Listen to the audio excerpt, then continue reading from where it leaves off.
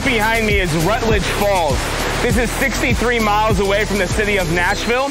It's on private property, and they do an incredible job of maintaining the trail. It's a super easy walk.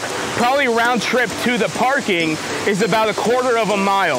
If you're coming here, make sure to park by Rutledge Falls Baptist Church, right there on the street. And if you're looking for amazing waterfall photos where you don't have to walk far, Rutledge Falls is the best falls for it. They have a swimming hole here, so I assume you could do some swimming.